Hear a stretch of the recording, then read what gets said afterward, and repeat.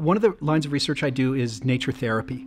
And the goal with the nature therapy research is really building on something that we know from the real world, which is that nature lowers anxiety levels. Most people are familiar with this idea.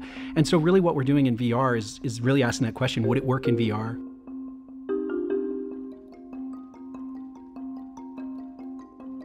My name is Dr. Anthony Chaston. I'm a professor in the Department of Psychology at Mount Royal University.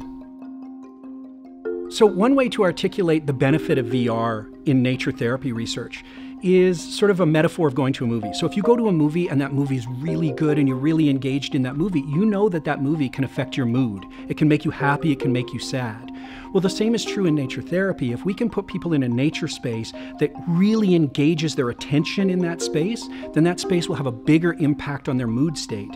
We've actually been doing that for quite a while, and it turns out it works. And so what we're doing now is spending more of our time working on which types of environments will lower anxiety the most. What elements can we add into the environment that will help with that process?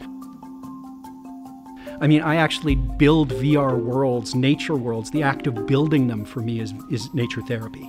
We're moving trees around and designing terrain and so forth. The inspiration's easy. I just love outdoors and hiking and nature. I've been doing that my whole life. It's fundamental to include students in the research process. We're here at Mount Royal in an undergraduate university.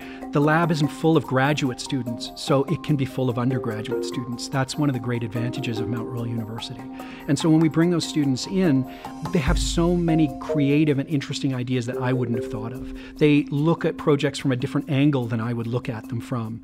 And as a result of that, they're an invaluable resource in the lab, absolutely invaluable.